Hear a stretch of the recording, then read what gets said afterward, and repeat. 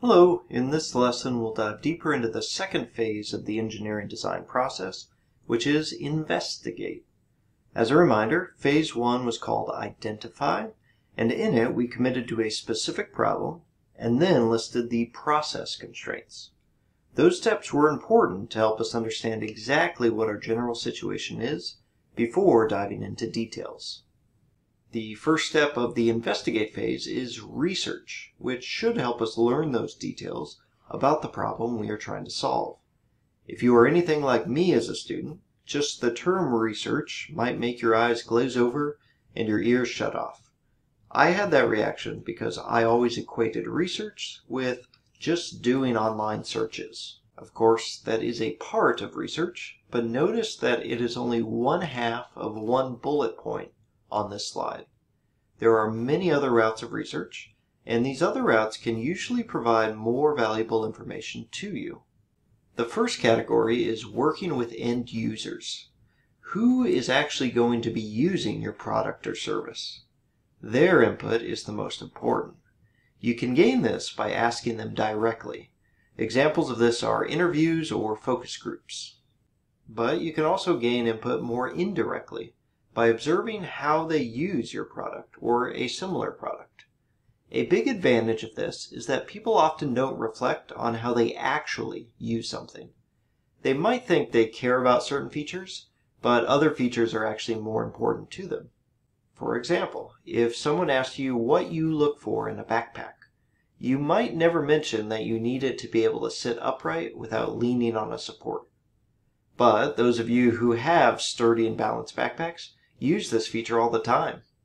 The second category is to learn from experience. Unless you are designing something truly cutting edge, there are likely many other people who have worked through a similar problem to yours. Talk to these people. A few minutes of their time can steer you away from pitfalls. This is a huge perk of being part of an engineering society. If you're plugged into a network of experts, it won't take too much asking to find someone who can guide you. You can also learn from first-hand experience to turn a situation from abstract to concrete for you. Returning to the backpack example, there is a good chance that your own experience with good or bad backpacks will shape your ideas for a new backpack.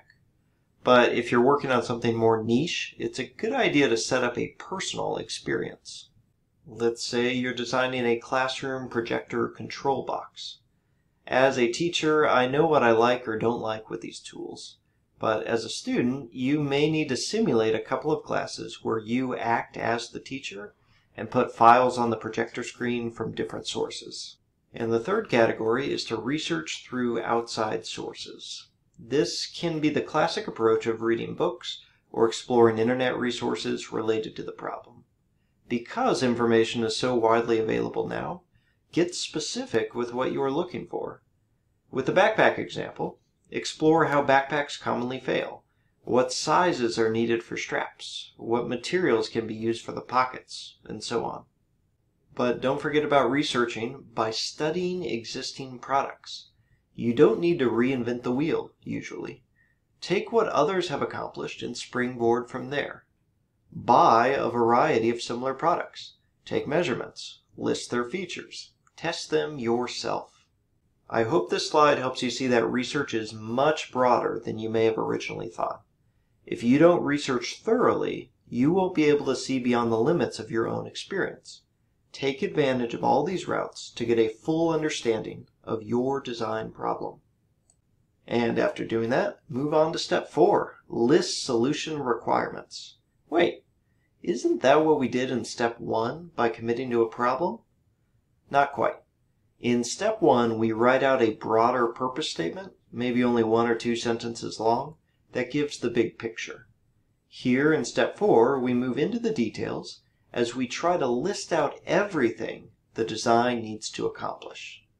There are 2 categories of solution requirements, constraints and criteria. Constraints are quantitative boundaries that define what a design must or must not do. After testing, you can answer yes or no to whether a constraint was met or not.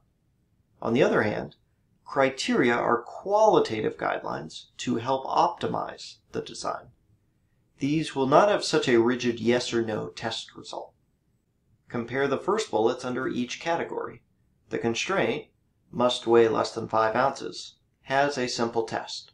Put it on a scale and see if it weighs less than 5 ounces.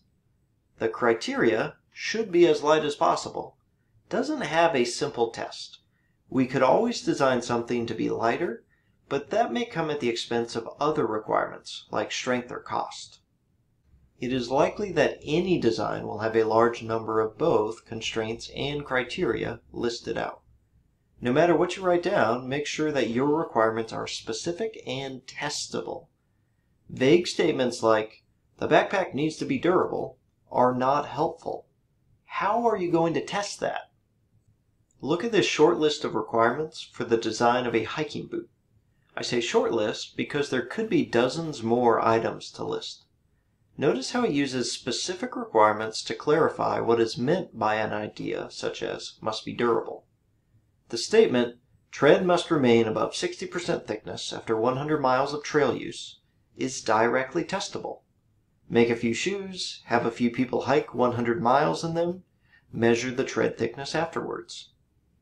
I think you'll find this slide useful when you are asked to list solution requirements for your own designs. Obviously, the specific requirements will be different because you probably are not making boots, but the examples of both constraints and criteria, the testability of each item, and the big variety in the categories should spark ideas for you. At this point, we have talked about step 4 of 8 in the design process, and we haven't even tried to find a solution yet. This is on purpose. We must understand the problem before we try to solve it. Einstein emphasized this in the quote on the screen. The mere formulation of a problem is far more essential than its solution, which may be merely a matter of mathematical or experimental skills. To raise new questions, new possibilities, to regard old problems from a new angle, requires creative imagination and marks real advances in science. I think this quote is even more true today than when Einstein said it. Following procedures to carry out a solution is not a valuable skill. Computers and machines can do most of that for us. The human element, the thing that makes you valuable as an engineer, is to identify and understand what problems actually need to be solved. So I encourage you, don't jump ahead in the design process. Don't try to start brainstorming on day 1. Commit to a problem that you care about, then take the time to research thoroughly and list all the requirements you want a solution to provide. You aren't helping anybody by solving the wrong problem.